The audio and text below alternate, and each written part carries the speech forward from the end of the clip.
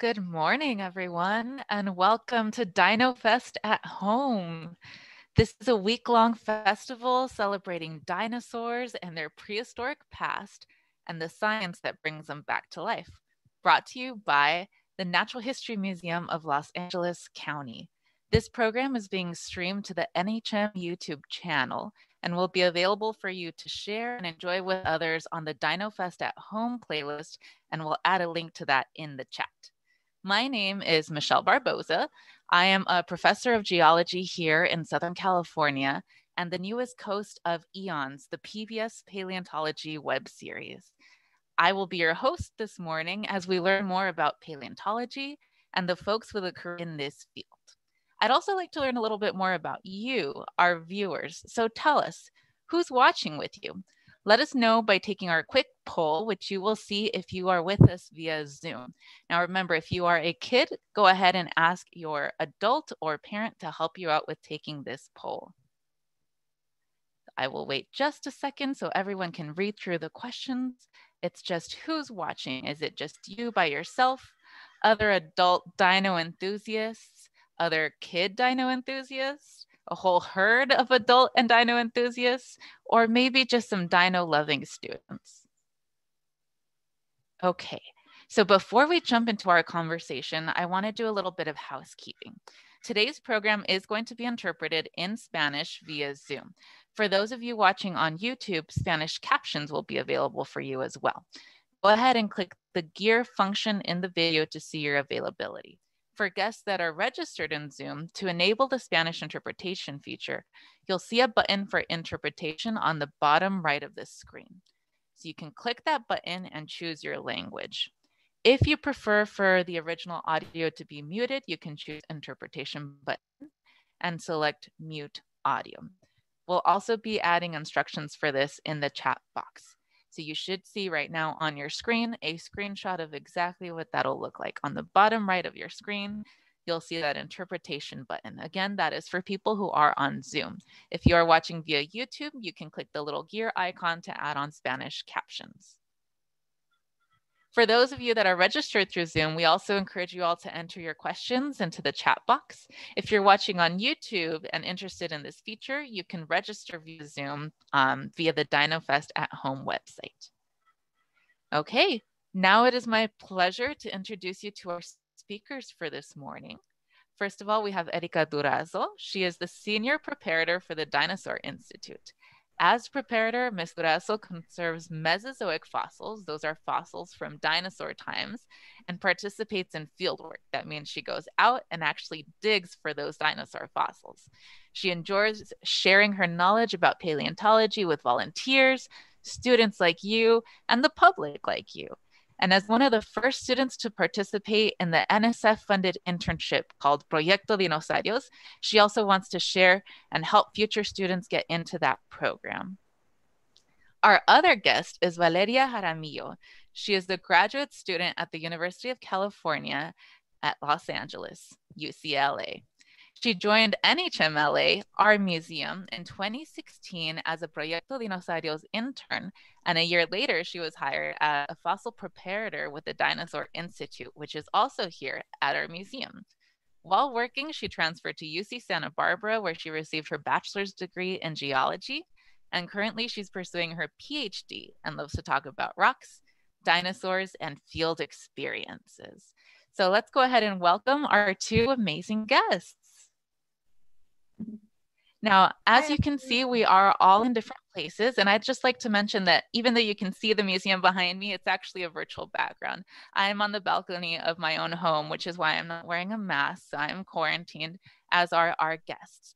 However, even though we're working from home, we are still able to continue our really cool jobs working on paleontology. So why don't we get started by asking our guests, what does a typical day look like for them? Erika, would you mind beginning and telling us, what does a senior preparator do?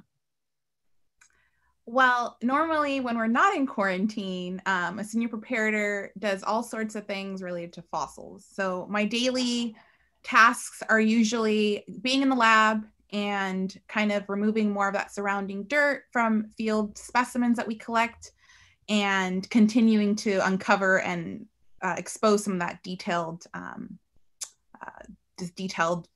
features of the bones. But in the summer, unfortunately, this summer we can't go out, but usually during this time of year, we're out in the field and we're excavating more fossils to bring back to the museum to then later on prepare and then hopefully mount or accession into our collection room. But currently, since I can't be at the museum, I've been working from home on smaller little specimens. So I've been still actively preparing and cleaning and making sure that we continue to get all those fossils prepared for the public. Hey, everyone. So when you say prepare, sorry, Valeria, just one quick question for Erika. When you say preparing fossils, do you mean taking it from sort of a broken bone that you find in the ground and making it something that we might see on display at the museum? Yeah, it can be variable things. A lot of times, because the fossils are so old, most of the time it is gluing them back together. They do tend to come apart. And so a lot of it is like puzzle piecing. So I do end up a lot of gluing a lot of elements together. And then hopefully, if it is something significant, then we'll be able to keep it stable so that we can mount it. Awesome. And Valeria, I'm sorry, can you tell us a little bit about a typical day in your job? Yeah, hi everyone. So right now, I'm a grad student, but so all I really do right now is read a lot. I read a lot of papers. I finally, now that quarantine is like lifting a little bit, I'm able to go into the campus and use the machine one person at a time. So I was trained on using this big microscope that we use, and I'm able to look at my rocks and like the tiny little features that you see in the rocks. But yeah, I've been staying at home mostly and just trying to work on proposals to get my research funded. So both of you guys mentioned being in the field, right, through your project, Proyecto Dinosaurios. Can you tell us a little bit about what is it like to go and dig up dinosaurs? How do you know where to dig? And once you're there, what do you do? Erika, can you start us off? Sure. Well, the first thing we do is we kind of figure out what time frame we want to dig for. So in the case when I started Proyecto Dinosaurios, we were looking in the Morrison Formation, and we were looking specifically for Jurassic fossils. So in that particular locality in Utah, the fossils range from like 150 million years old. And so a lot of it we do is kind of hiking around or prospecting to see if we find any little fragments or kind of any little bits that seem like they're valuable and that they could continue and there would be more fossils to collect in that area. And once you do find something like that, a lot of the times it's quantity. You find a lot of little fragments of bone everywhere. So it becomes more about the quality of the actual fossil than the quantity, because you want to make sure if you're going to put in all that time work into it, that it's going to be something valuable, right? To put all the team and the effort and collecting. So once we do find something like that, then we kind of start the quarry, right? So we start digging up and seeing if there's potential pieces, because many times you can uncover a little piece and then it kind of dies. It's a dead end. And then you have to keep going deeper or to a different location. So that's kind of like the first point, I would say. So when you're digging, you don't find a beautiful T-Rex just kind of laying down on the floor that you have to pull out? I wish. Unfortunately, it's a lot more labor intensive than that. Yeah, it's a lot of piecing elements together. Valeria, can you tell us a little bit about your experience in the field? Yeah. So like you said, when I first went out to the field, I also thought it was going to be like Jurassic Park, where, you go out into the field and you see a fully like articulated skeleton there and they're just using little brushes. But no, it's really hard labor. The rock is really, really hard, like concrete hard. So we have to use really heavy machinery, hammers, chisels, jackhammers. I don't know, like they use really big tools. And we're out in the heat where it's like 100 degrees. And for lunch, like we'll go and like in the shade, try to cool down a little bit from working all day.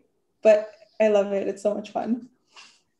And we actually have some photos of what it looks like when you guys are out in the field. So you mentioned heavy machinery, but I know you guys even just use stuff like brooms and some chisels. And I've heard of even people using dental picks and screwdrivers. How do you go from using like such a big tool to a little tool like that?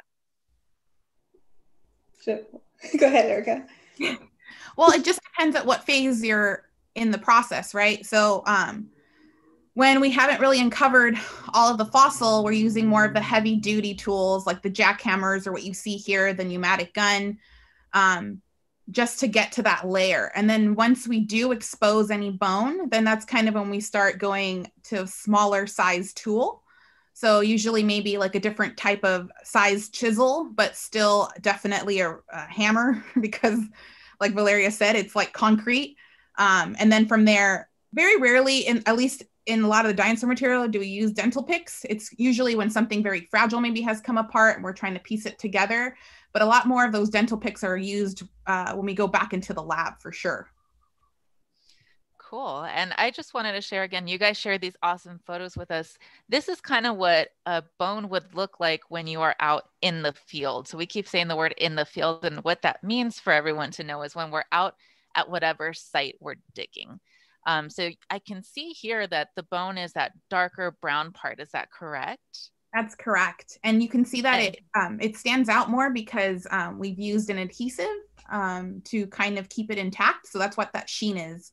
Otherwise, it would very much look like the surrounding dirt. So you have to really train your eye to be able to tell the bone from the stone. Correct.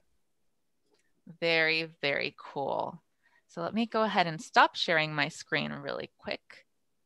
Okay, so I have a couple more questions for you before we switch over to our Q&A session.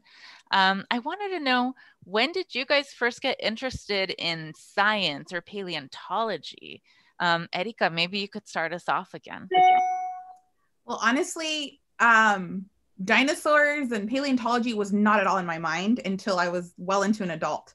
As a kid, it was not something that I was exposed to. I didn't have toy dinosaurs. I didn't have any of that.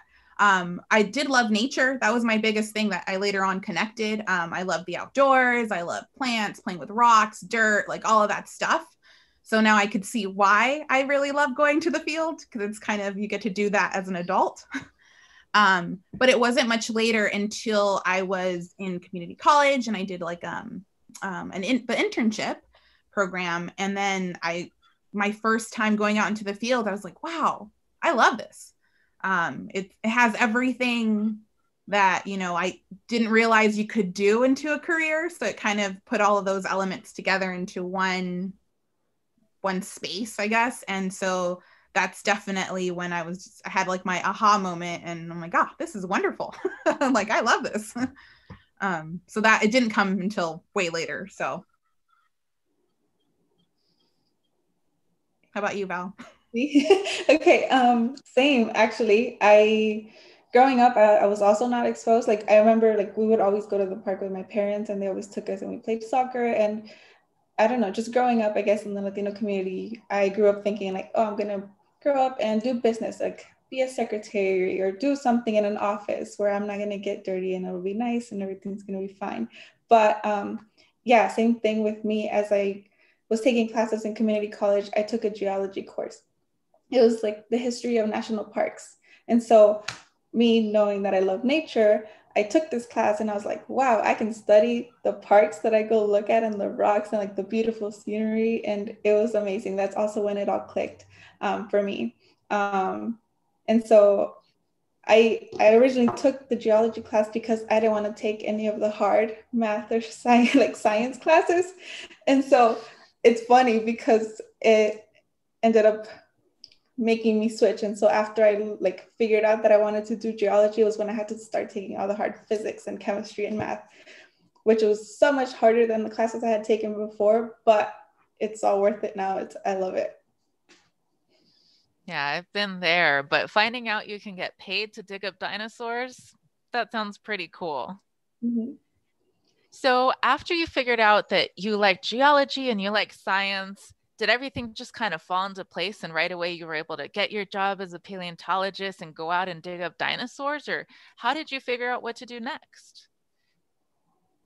Honestly, that's when this program was a huge influence.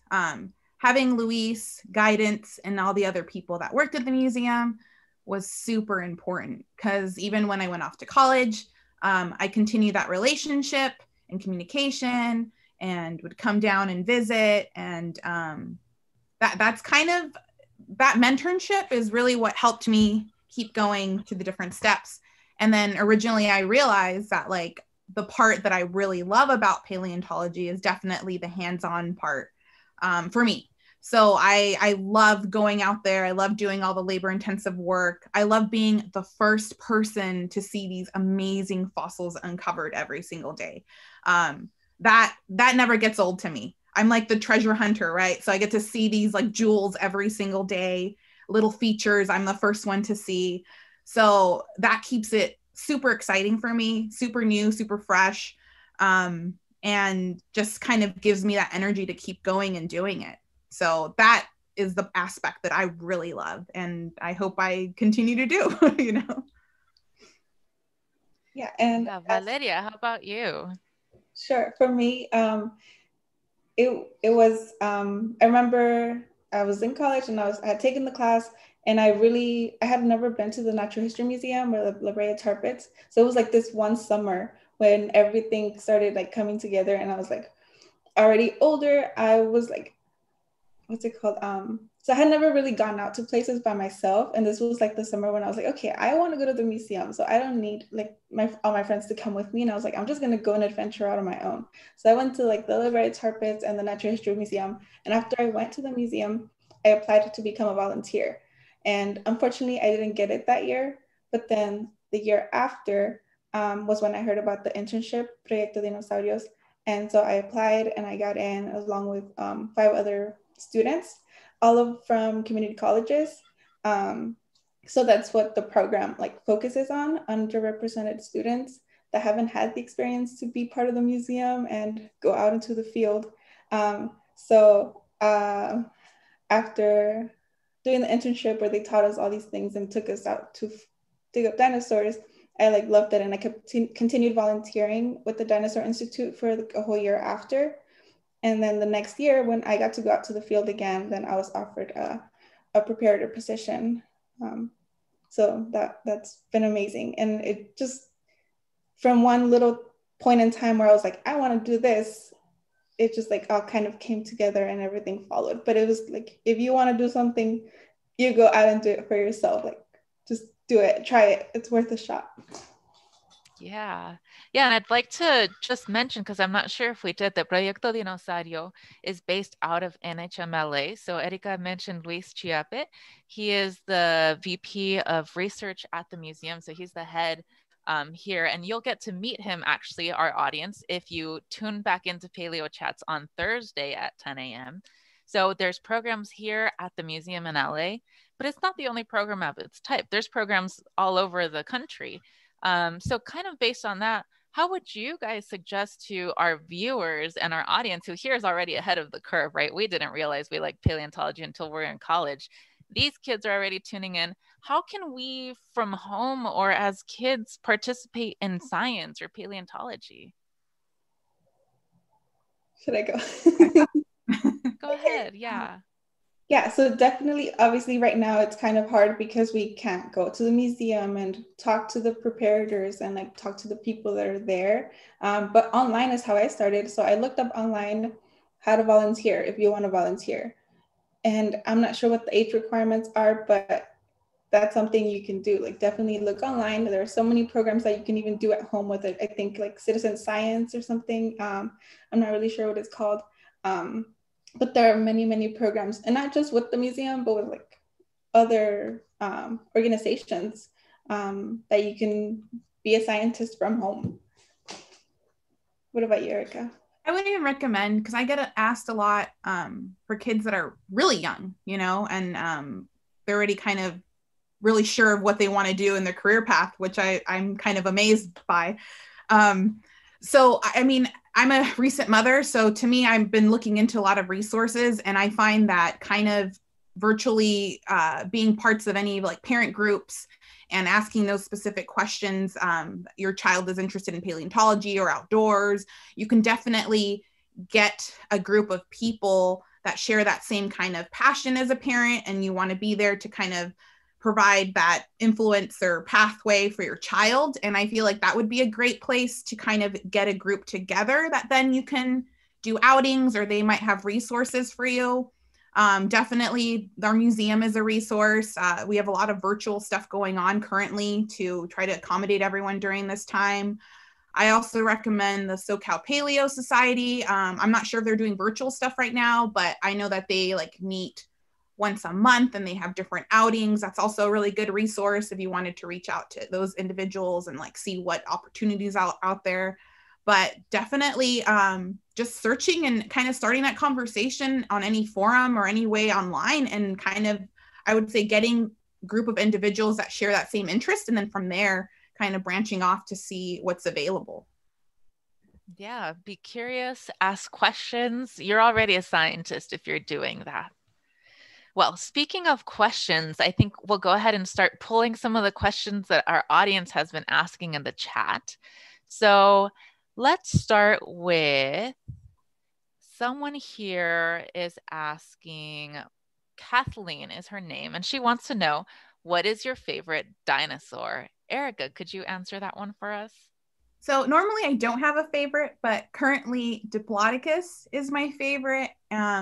And the reason for that is because I've spent so many years working on many vertebra or backbones of a long neck dinosaur, Diplodocus, for so many years that I've grown so fond of it, and it's become a favorite. So that's definitely my favorite right now. Awesome. Valeria, Adriana is asking us, do you travel around the world to look for fossils? I have not. I've only been here in the United States, so Utah, and then the fossils that I was working on was from Nevada. That was not a dinosaur though. That was an ichthyosaur, which is a marine reptile that lived way before the dinosaurs. But yeah, science and like my major has taken me to different parts of the world to like, not world, sorry, to the country to look at rocks and fossils. Yeah. Continuing on those questions of the field, Erika, can you tell us, Tiffany wants to know, how do you know where to look when you're in the field? So we're looking at the rocks. So every rock has an age, and depending on what we want to add in within our museum collection, we'll look within that rock formation. And then definitely on foot, we're walking, we're hiking, and keeping an eye for anything that looks different. And then from there, we continue to see if we find any fossils in that area. Yeah, train your eyes, right?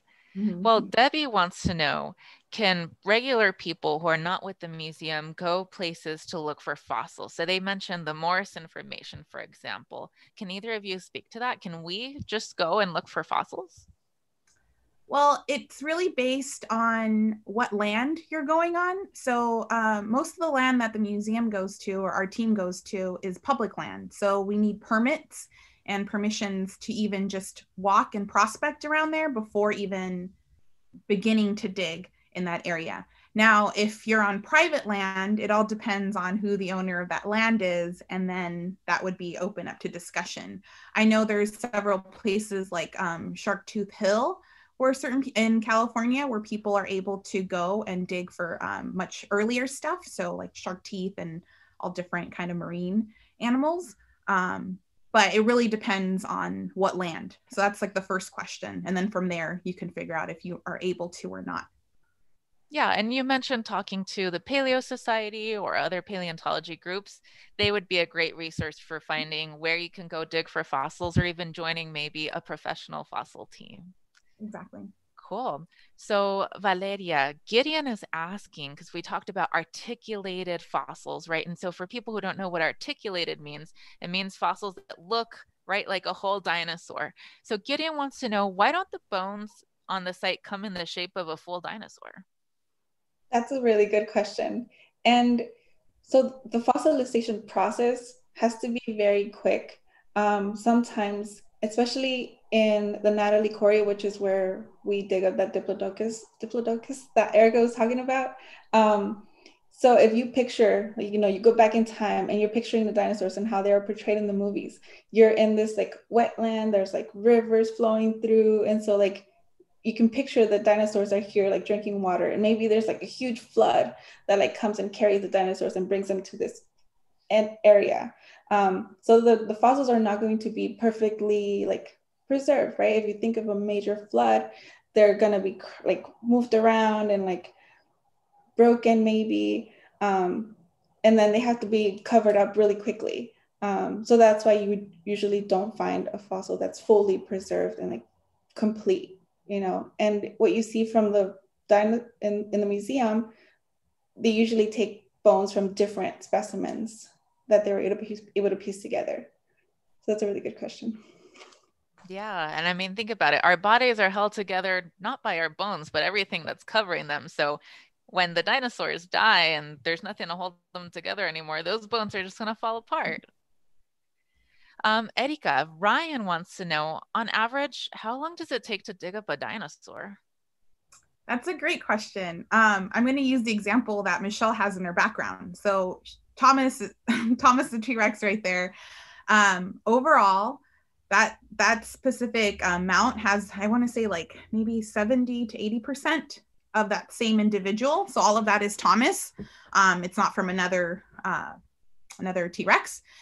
But overall, that collecting, preparing, and mounting took around 10 years. So it's a long, long process. Because you got to think about every field season we go. So we have to take advantage of maybe like a month at a time during the summer to dig up as much as we can. So then, year after year to collect as much as we can at one point, then bring it back, prepare it, clean it off, get funding to mount, right? And finding the appropriate space because dinosaurs are so massive. Yeah, it's a long, long process. So like 8 to 10 years, I'd say, for that guy over there. Yeah. Wow. Valeria, Brianna wants to know, do you remember what's the first fossil that you found? Hi, Brianna. Oh man, I do not remember. I am not very good with names of the bones. If it's not a femur or one that we know, then I have a very hard time identifying it. But I do remember that, like Erika was saying, you have to train your eye. I was like in this little corner digging up what I thought was bone. So I'm like spending hours on this little piece that looked a little bit different than the surrounding rock. And it turned out that it was just like a piece of clay that was a different color. So I spent all this time trying to identify this bone, but it was not bone at all. So that also happens when we're out in the field. Awesome. So Cheryl wants to know, what does it take to become a paleontologist? And Mr. Forero is asking, what degrees do you need to become a paleontologist? And maybe each of you could answer because you might have a slightly different story. Erika, Well, yeah, can you start us off? There's different ways. I mean, depending on what avenue you want to go to. I know on the PhD level, a lot of people want to, they can have biology, geology, different backgrounds. And then you kind of, the further up you go, you get way more specialized, right? So that can kind of go into that point.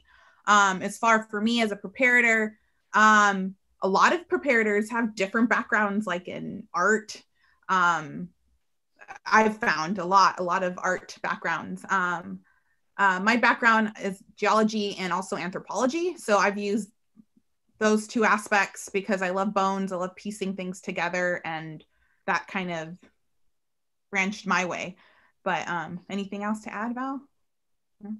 Yeah, same for me. I only have a geology degree. And with that, even before I got my degree, I was able to work on the museum. So it just depends, like, on your background and your interest. If you really, really want to go and prepare fossils, you can definitely volunteer at the Dinosaur Institute and not even have a degree. So, yeah. Awesome. Going back to a couple field questions, and I think this will be our last question since we are at 10:30. I think it'll be a fun one to end on. What is the weirdest or the coolest thing that has happened during your excavating? So we had a couple different people ask variations of this, like the weirdest thing you found or the rarest thing you found. Gabby specifically asked the weirdest thing, but go ahead and pick what speaks to you. Go ahead, Erika. The weirdest thing found, I don't think so much like as far as weird things of, you know, of your digging up, so much as maybe like the field season. What comes to mind is the reason we nickname this particular quarry in Utah Natalie with a G was the year that we found the quarry. We had no idea that it was gnat season in Utah, and we were bit up like crazy.